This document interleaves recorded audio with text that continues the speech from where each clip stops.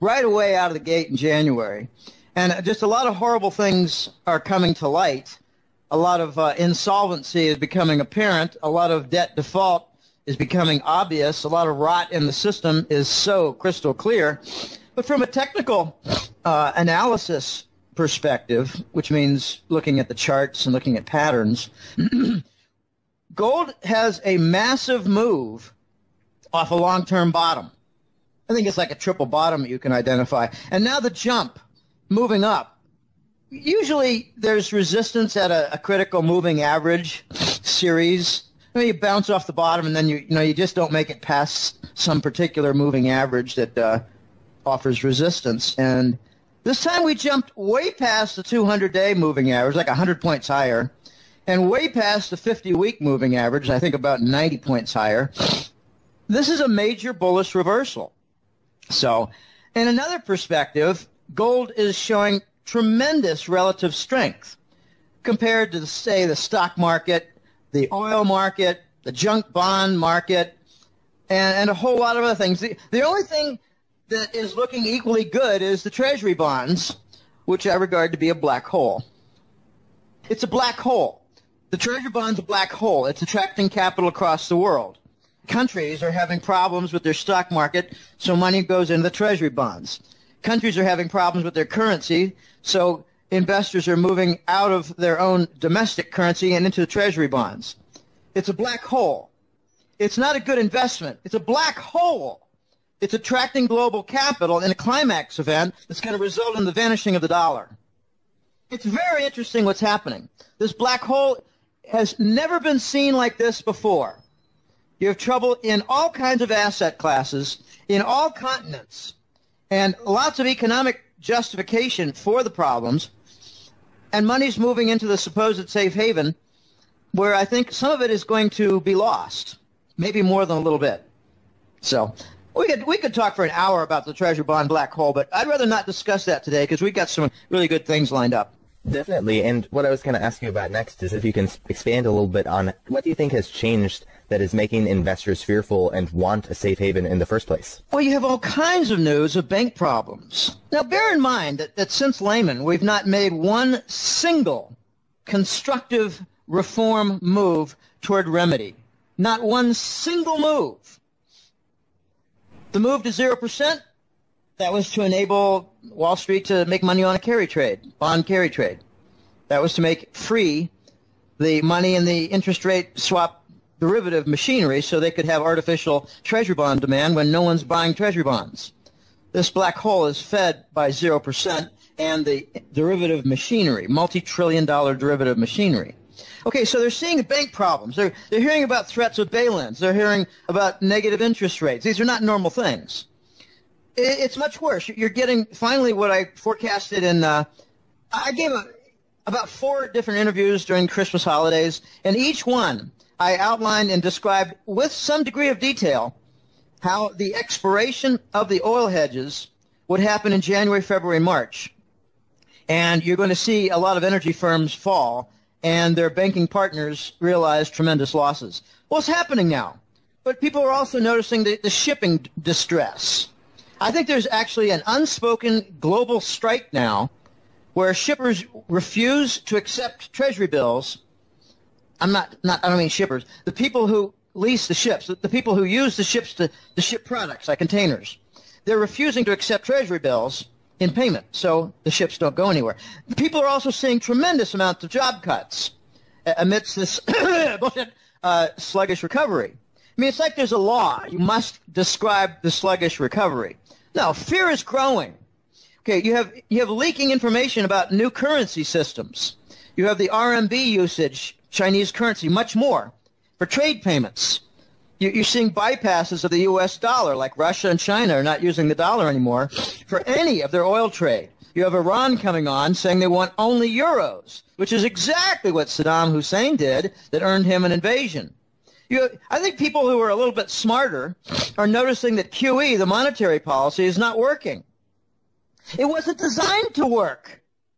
It was put on in 2012 to cover the treasury bonds, absent demand, to cover the U.S. government debt that no one wanted to buy.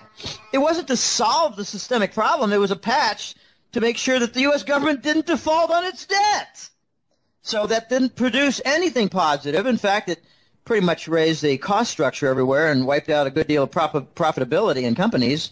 I believe that very basically described that QE as a monetary policy of printing money and covering treasury bonds destroys capital. By eradicating the profit margin, increasing costs, it puts equipment out of business and takes it offline. I mean, everything that the Euro Central Bank has done with its gadgets and all of its different, it's got its own little alphabet soup of junk facilities. They're not working. The sanctions against Russia, they're not working. They're about to be reversed. You got all this war going on in Syria and Ukraine, and people are beginning to wonder, what is the United States policy all about except war? So people are starting to hunker down into gold. And, you know, I think that there's something a little bit uglier going on, and that is that earthlings are awakening to the constant, endless war from the Satanist Western elites and their plans. And it's just not working. So if you want to light a fire across the whole world, people are going to start to invest in gold in a big, big way. And that's what I think is going on now. But the part that I love the most is that on a relative strength basis, apart from the black hole and treasury bonds, there's only one asset group that's doing well, and that's gold. I think it's outperforming, say, farmland right now. Now, one other thing that is being affected by the fear investors are feeling right now is the stock market. Now, I'm not a technical analyst, but if you look at the U.S. stock market charts, for example, the chart of the Dow crashed in August, but then when it rose back up, it didn't make a new high. And then it crashed again, and this month it made a lower low. So it seems like the trend is lower highs and lower lows, which therefore is a downtrend. What do you see? The same thing. Let me put some more flesh on those bones. I am a technical analyst. I'm not, well, you could say I'm a professional one, but it's not my main focus in the newsletter. I'm no novice to technical analysis. And here's what I see. First of all, you have a critical bust going on in the energy sector. It seems to be the last straw to point out the economic depression. I mean, I don't go with the nonsense. I just don't follow the path of the propaganda artists out there who say, well, the sluggish recovery is, making some progress. No, it's not. We got a vicious recession with massive feedback loops, and the only thing positive out there that they can point to is that the unemployment rate, as they measure from the percentage of workers who are collecting state insurance for unemployment, that's going down. But since when is that unemployment? No, that's not the unemployment rate. That's unemployed no longer receiving their insurance. So that's not a progress point. Okay, here's what I see. We have some breakdowns in the chart. Okay, I'll get to your point, which is excellent, and I'll put a little bit more description on it. But we have bearish crossovers. Okay, when a 200-day moving average gets crossed by the 50-day moving average, which is more volatile up and down, if it's averaging only 50 days, it's less stable than averaging 200 days. So the 50-day moving average crossed over and went down.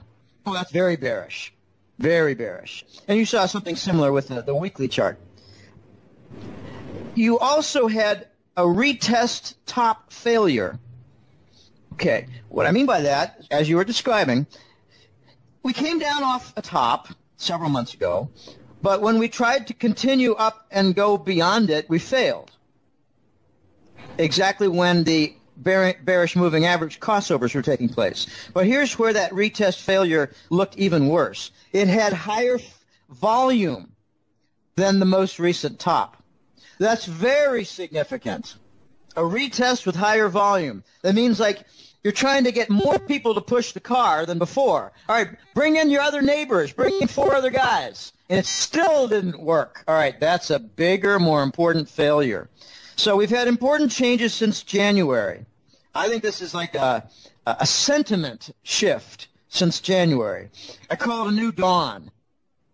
I've been describing a new sheriff in town for the last couple of years. I don't know anybody who's used that terminology, but the new sheriff is from the East, and the new sheriff is calling some new rules, and I believe that there's been a movement the last few months to bring about some very important critical changes, and some of the smart money is noticing this is adapting to this and is responding in a big way with the stock market.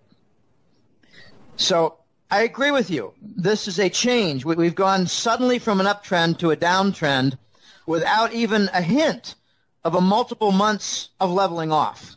This is a reversal with a failed retest with higher volume and critical moving average crossovers in a bearish way. This is looking like a truly horrible chart.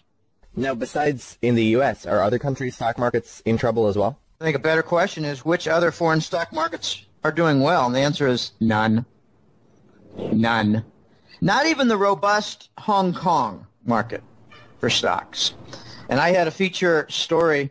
It's not my own. Don't mean to say it's an original, but I had a feature story in the February gold report that I post for Hat Trick Letter. You had a reversal in the Hong Kong property market. This is the sort of thing that's leading stock markets down. In Brazil, it's the declining real currency, which is down about 70 or 80% in the last 3 or 4 years. So that's leading their stock market down.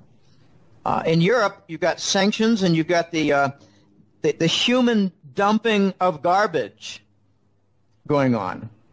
I actually forecasted correctly a major terrorist event last autumn. I noticed that not only was there human garbage, the North African and some Middle Eastern Arabs being dumped in Europe, and I noticed something really important regarding this dumping of the Arab refugees. They're not Syrian. They're all kinds. I mean, I have a client in Italy who said, Jim, you're calling it the Syrian refugees. They're Moroccan, they're Tunisian, they're all kinds. They're not just Syrian, they're all kinds. This is a dumping process. I asked a critical question.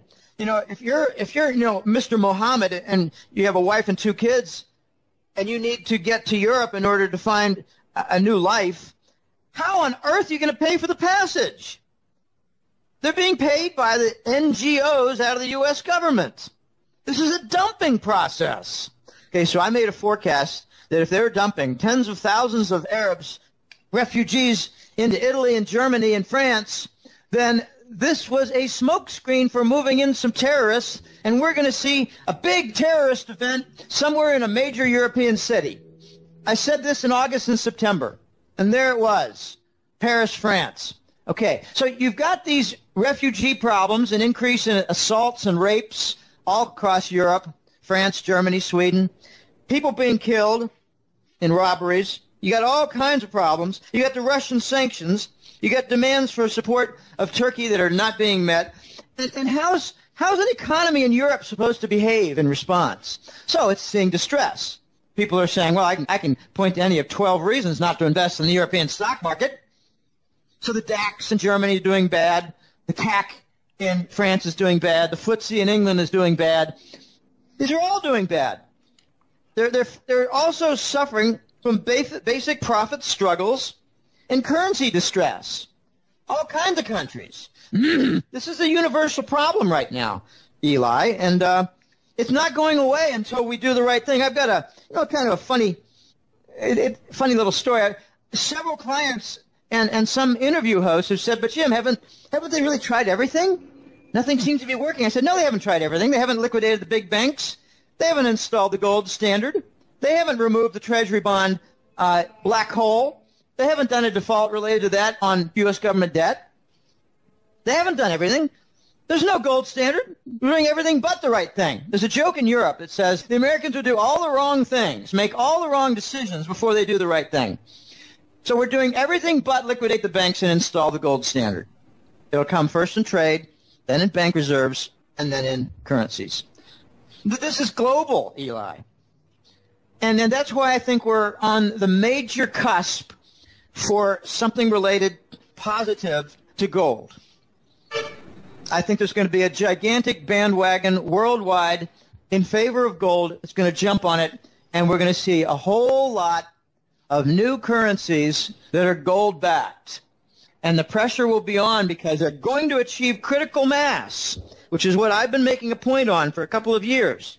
They're going to achieve critical mass because there's going to be a sufficient number of countries involved to maybe cover, say, 75, 80%, maybe 85% of global trade. So any country that doesn't participate, they're looking at the third world. Now, we're going to see a lot of positive events, I think, this year regarding gold. I mean, you can look at specific examples like the Shanghai gold fix is taking control from London. Yeah, the Shanghai gold exchange is offering RMB-based, Chinese currency-based futures contracts for gold that actually deliver in gold, unlike what the COMEX does. They don't deliver in gold. If you want to buy a gold contract in New York on the COMEX, fine, but don't expect to get any gold as part of the contract. In other words, constant violation of futures contracts and no lawsuits and no criminal prosecution. They're selling gold without delivering gold.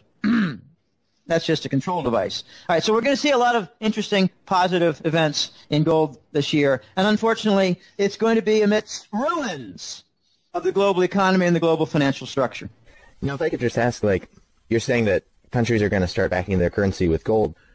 I mean, the price of gold right now is way too low for that actually to be feasible, right? I mean, there's way too much currency in the world, so wouldn't the price of gold have to be set much, much higher? Exactly, and that's the plan. How high do you see the price of gold going? I see several steps. I'd like to outline the steps and maybe put a few words behind them. I think we're going to see the big banks of the world realize we need to conform to Basel III and the rules related. We need to load up on some gold and put them in our bank reserves, now Tier 1 asset, as they call it. And when everybody's in place, this could actually be part of the reason why gold is doing well in the last month. Big banks are buying gold. And once that's all in place, then they kind of wave to each other and say, all right, systems go, and they double the gold price. And then suddenly you're at, between 2,000 and 2,500. And these banks are not fully recapitalized, but they've got a lot better condition than they had before. Then the next stage comes when, after that has been the case for a while, like several months have passed and we're still over 2,000 with some retests on the downside that are successful. In other words, increased volume to push down the gold price, and it doesn't go below 2,000, and that's seen as a positive event and signal. Then you're going to see the mining companies decide, all right, let's start working toward opening up these mines that we've put in mothballs. So you're still not going to get the new mine supply while you have all this new demand. So if you don't get that new supply coming in to meet the demand, and it takes much longer for the mining companies to achieve the new supply, then the gold price is going to continue rising with this new demand from the banks and the new realization among world investors that gold's in an uptrend, it's rising. Well, I'm going to jump on that. But it might take $1 billion to open up and bring back online a shut-down gold mine. For environmental reasons, a costly process has been manifested and realized in the last year of sealing up the shut-down mines. You can't just walk away with holes in the ground. You got to seal it because they leak. All right, so that'll take us way past 2,500, probably closer to 4,000 or 5,000. And then comes a serious demand for all the different global gold-based currencies. And the big banks are going to say, well, we need to get rid of all of these sovereign bonds. It makes no sense to have debt as a banking core asset. That's a very important point that highlights how sick our global financial system is. The basis and core foundation is debt. It's designed for a systemic collapse when you get too much debt. So that's what we're seeing now after 45 years since the Bretton Woods Accord has gone away. So you have lots of steps here, and I think we're going to get eventually past 10,000 on the gold price and get somewhere like 300 or 400 on the silver price. So given all these multiple steps that I just described, I think we're going to be on a rather impressive march that's not going to take, say, 5 or 6 years. I think it's going to take like 2 or 3 years. It's going to be breathtaking. The Chinese are fed up. They want to change the system, and I think that they're going to be They're going to be just like the Lord overturning the temples and their tables. The Chinese are going to overturn the COMEX tables and say, we're dealing with a double gold price. Let's see if we can attain some equilibrium. But it's not going to work. It's not going to work because the new mine output is not going to be there. We're going way down. We got some major problems in the mining industry. Where's the gold going to come from? Well, I got some clients, Eli, who say, if we ever get to 2000, I'm going to sell some of mine. And I tell them, I wouldn't sell more than 10% unless you're urgently in need, like paying off some big debts or, going to law school or something, going to medical school. And they all write back and say, oh, yeah, I just sell a small amount. So if we get to 2000 and most people just sell a small amount, you're not going to achieve equilibrium when the mines have not been successfully reopened. And then you get to the other steps like I described. We're going to have about 4 or 5 steps in the next 2 or 3 years that get us to 10,000. It's going to be exciting. You're going to be able to say victory, but not without a price. There's going to be a couple of macro effects that are going to be horrible. One is that the dollar goes away, and therefore so does the inventory supply system based on the dollar. That's a very important point. In Costa Rica here, I'm making a list of all the things that are supplied in dollar form. I'm buying up packs of Gillette razor blades. They're only available in imports. I think there's going to be empty shelves for razor blades. I'm buying up some, heavy, bathroom detergent, bathroom cleansers, stuff like that. I mean, as far as buying fruits and vegetables and coffee and milk and butter, stuff like that, no problem. The domestic currencies can handle that. It's the imports for the supply chain. I'm worried about gasoline and diesel for Costa Rica. We don't produce anything here. Nothing for energy products. Zero. It's imported. Some of it imported from Nicaragua, paid in dollars. It's going to be disrupted. So the victory we get in gold is going to come with a price with the supply chain. In other words, chaos. I mean, what happens when trucks just can't get diesel? What happens? The supermarkets and the hardware stores and Home Depot, a third of their shelves are empty. I don't think there's going to be any gasoline shortage in the United States. I think there's going to be gasoline shortage elsewhere, other countries that rely on the dollar to supply it. The dollar's going away. I mean, I have just laughable conversations with Americans here.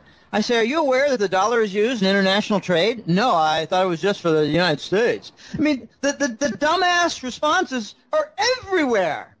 Are you aware that crude oil is paid for in the dollar by Asian countries? No, I didn't know. That's kind of neat. The ignorance is everywhere. Our nation has been dumbed down to a tremendous degree by bad economics education, by minimal math requirements in high school. We've even done away with phys ed. There's no phys ed in the United States anymore because fat boys can't play dodgeball. Anyway, I get carried away. The next topic I'd like to discuss is a little bit about Deutsche Bank. Deutsche Bank recently has, well, in 2015, it lost 6.8 billion euros, which is the equivalent of about $7.5 billion. You said that Deutsche Bank could be the catalyst that takes down the whole banking system. Did you want to discuss a little bit about this? Yeah, let's talk first in a preliminary point about something that Deutsche Bank did way back in 1998. I remember this because I was at Digital Equipment Corp., a computer company. It was IBM number 1, Digital number 2, Hewlett-Packard number 3. But Digital had a death event. But in the early 90s, I used to attend focus groups. I mean, some of my colleagues were involved in the non-quantitative, meaning that they weren't statisticians, but they were doing important work. They were doing focus groups and things like that. And they would say, hey, Jim and Bob and Johnny, if you want to come, we're over at the hotel up in Littleton, and come on, it starts at 9 o'clock and goes to 11. We got Bankers Trust there. Okay, Bankers Trust. That was a big client. In 1998, the Fed organized an acquisition by Deutsche Bank of Bankers Trust. Bankers Trust was not an ordinary kind of a bank. It had corporate clients, to be sure, but it wasn't, a retail bank where people would say, I got a passbook savings account and some CDs. No, it wasn't that kind of bank. It was called the Fed's Bank. It was called the central bank's bank because it contained a lot of derivatives. And I call that the whirling dervish of mythical mass that the entire U.S. banking system foundation was built upon after Black Monday of '87. Black Monday of '87 was a very important point in American financial history because that was the event that highlighted how the United States banking industry was insolvent.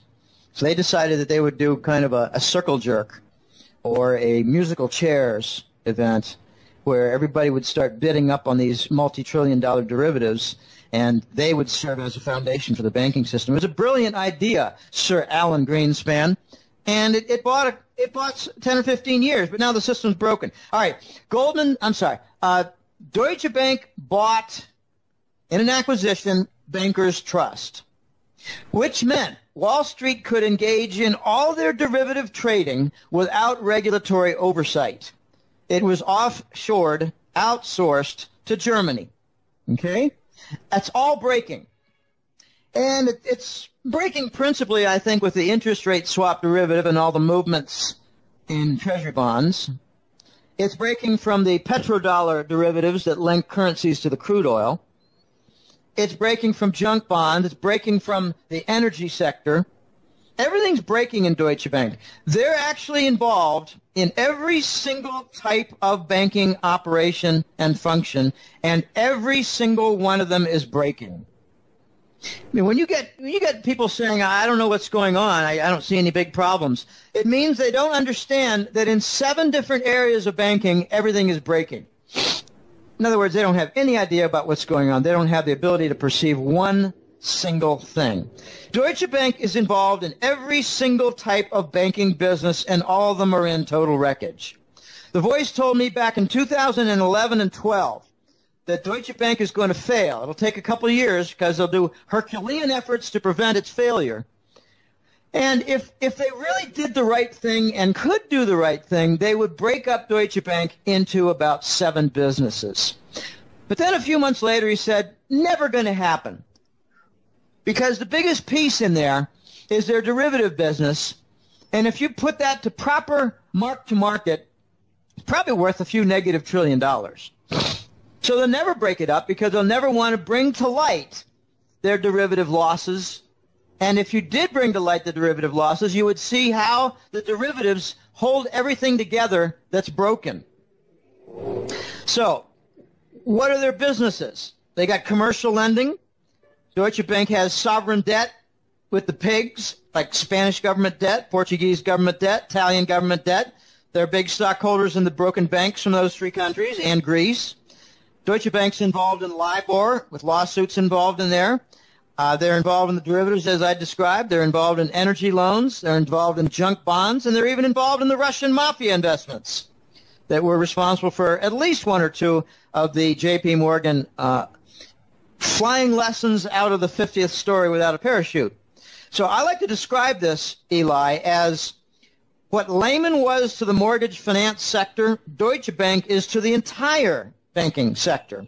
So if you had the Lehman death, however that happened, the Lehman death, if that was a crisis to the mortgage and housing sector that contaminated nearby banking sectors, the Deutsche Bank failure is going to be a contaminant event for the entire banking sector. I think Deutsche Bank has the capability of bringing down the entire banking sector for the West and lighting the fuse that brings down the following banks that are all teetering. Royal Bank of Scotland, RBS out of England, Societe Generale, a bank in France, Barclays, big bank in London, but also Santander in Spain and Banca Intesa in Italy.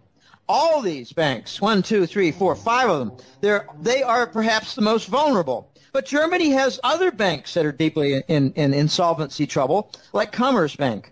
So what you have to look for with Deutsche Bank, and you've got some signals. In December, for the first time, I posted their credit default swap price chart. It's in Boursorama, and I featured it in January and compared with their December level. It was like they were around 90 in December, which means 0.90% for payment. It's like a percentage cost to insure your bond. The Deutsche Bank corporate bond had in December a cost of 0.9%. Then it went to 120 basis points in January and zipped up to 270 basis points, 2.7% by mid-February. I don't know where it is exactly right now, but at the same time you had just a nosedive in their stock. I think it was down something like 70% in the last several months. So you combine their bond default insurance collapse with the stock collapse, and you've got the identical signals that were there for Lehman that enabled me to say 4 months in advance that Lehman was going to fail. These are not impossible things. I mean, I love when CNBC said, well, nobody saw this coming. Well, yeah, a lot of people saw it coming. Not your guests, because you don't have them on. You don't want to have people on CNBC in July of 2008 saying the credit default swap for Lehman Brothers is rising like crazy and looks like they're going to die.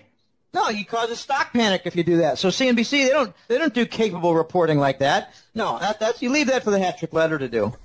All right. Well, the last topic I'd like to discuss today is about negative interest rates. And negative interest rates are being tried by central banks in Japan and European countries.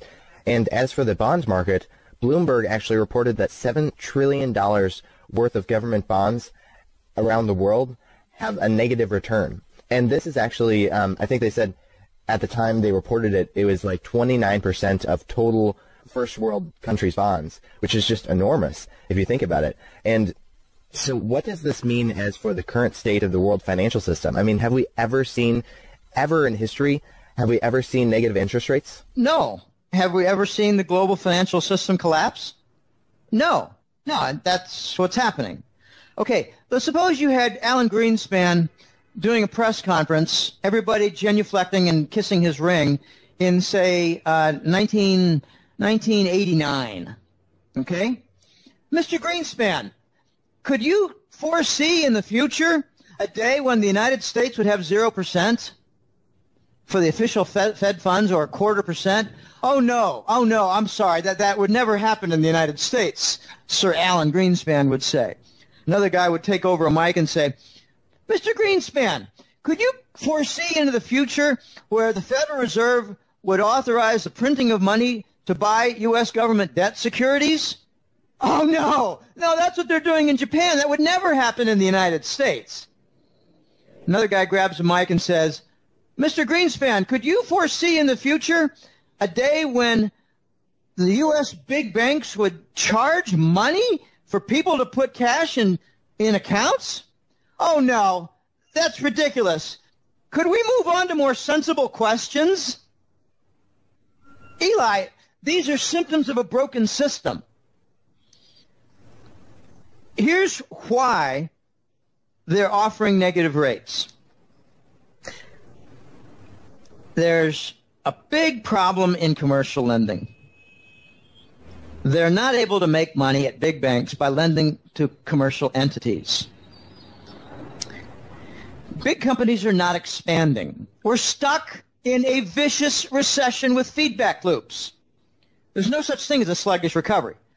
Ever since Lehman, we're stuck in a vicious recession with feedback loops. So big companies are not expanding. They're laying people off. They're cutting jobs. So when a big bank calls up their buddies, they have a long-standing relationship, they call up 5 different companies and say, do you need to borrow some money? Let's have a meeting and a lunch. We can have some martinis, and we'll line up some big loans. And the companies say, no, we don't need to borrow anymore. We're laying people off, cutting jobs, restructuring, and shutting down certain business segments. So where do the big banks make money lending on their commercial sector and portfolio? Nowhere. So how do they make money at the bank except to charge money for people who come in with their cash? Oh, gosh.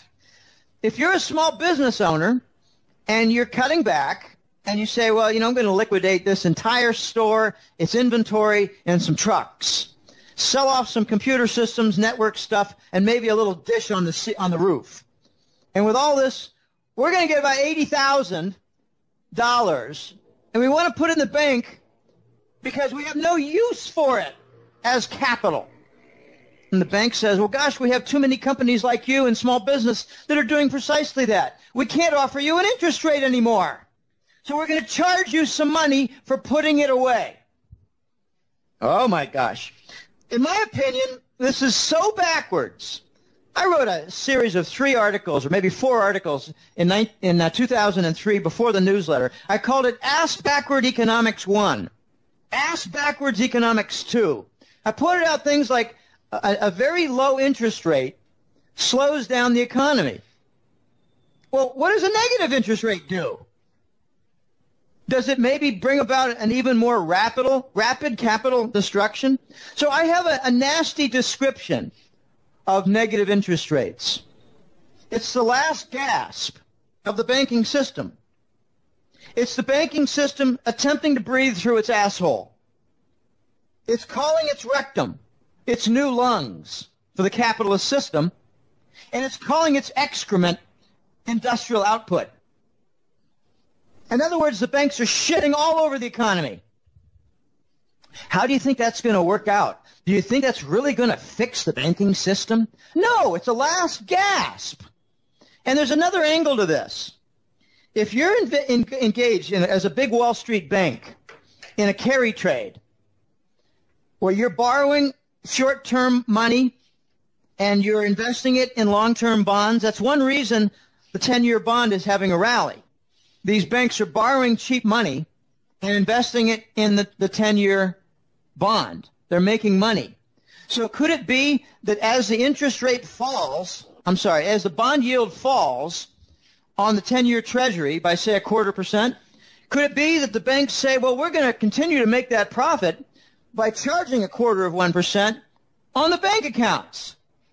So is the negative rate going to be exactly what the 10-year bond yield has dropped? Don't know. Don't know. But it does sound interesting. No, this is the last gasp. Eli, a year from now, you're not going to be looking at some of these banks in their same condition. You're going to be looking at them in a liquidated position. You're going to be looking at them in a collapsed position.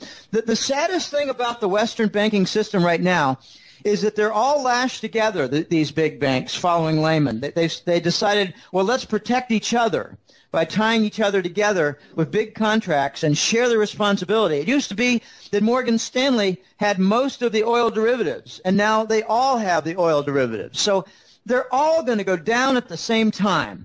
And that's why I think we're going to see a major gold volcano event in the next several months, because the banking system is imploding. They're all going to go down together. If Deutsche Bank goes down, you're going to see all the other banks go down with it, like RBS, Societe Generale, Barclays, Santander, Bank Intesa. If one Italian big bank goes down, you're going to see 5 others go down. If one big French bank goes down, you're going to see 5 others go down. It's a domino contagion effect. They don't want the contagion, so they lash together themselves, hoping that no one big bank would go down, like Deutsche Bank. We're way past the situation where they can kill off one bank like they did Lehman Brothers and feed off its bones. We're way past that. The next big bank that goes down will be a systemic failure event. This is the end. This is the end game, Eli. Well, Jim Willie, thank you so much for joining us today. I guess before we let you go, did you want to share with the viewers where they can find you and any last thoughts you had? Sure. The website is www.goldenjackass.com. No hyphens or anything weird in there. Just goldenjackass.com. Amazingly, Eli, this May will be 12 years. So it's been a long path. I did not expect when I started this for the dollar to be around at the year 2010. They've extended things with 0%, extended things with QE and the bond monetization, which is something like the country Zimbabwe would do. We're doing the Zimbabwe monetary policy for the global financial system. And it's causing a global vomiting event. So I cover a lot of things in 2 reports for the Hat Trick Letter. It's the Global Money War Report. I changed that name after the Lehman event because I didn't need to forecast how the banking system was going to go bust and turn insolvent when it just happened. So I changed the theme of the first report to the global money war report, and I focus on that with major events to defend the dollar, like wars in Ukraine to defend the dollar, obstructions in Syria to prevent Iranian gas from reaching the European market, because the Gulf Emirates don't want their business in LNG upended. So there are a lot of major events like Russia and China going off the dollar standard for trade, especially oil. A lot of events like the Chinese spending really $1 trillion or more of their treasury bonds to buy up assets around the world. So those are money war topics. The second report is the gold and currency report, where I get down to the nuts and bolts, like Indian demand for gold and silver, North American demand for gold and silver. And there's an interesting point regarding North American silver demand. If you add together U.S. coin demand for silver to the Canadian coin demand for silver, it is less, it is overwhelmed. The silver demand does not get filled by North American silver mining output. The demand for silver coins in the U.S. and Canada exceeds the mining output in North America. I should say Canada and U.S. because Mexico is different. Mexico has some demand, but I don't have data on their output versus coin demand. That's a remarkable event, and that's in the gold and currency report. I didn't get a lot of sleep last night, messing up on a couple words here and there. And there's another big phenomenon that I cover in the gold and currency report, and that's the massive changes going on in the silver market, where 10-year-old coins now are not given the same price as a 1- or 2-year-old coin. They're called bullion coins, but the 10-year-old coins are being given a price more consistent with a 100-year-old collector item. And you're also seeing the live market for silver go completely dry. That's it's kind of a side market where, I've got an emergency. I need $10 million worth of silver to complete a certain large scale project, and I'm willing to pay $15 premium on the silver price. In other words, I'm willing to pay $25 to $30 per ounce if I can just get my hands on $10 million worth. It's called the live market. It has zero supply now. And the last thing is the silver, what do you call it? The silver cycle. The silver cycle is where grandma's silverware from your dining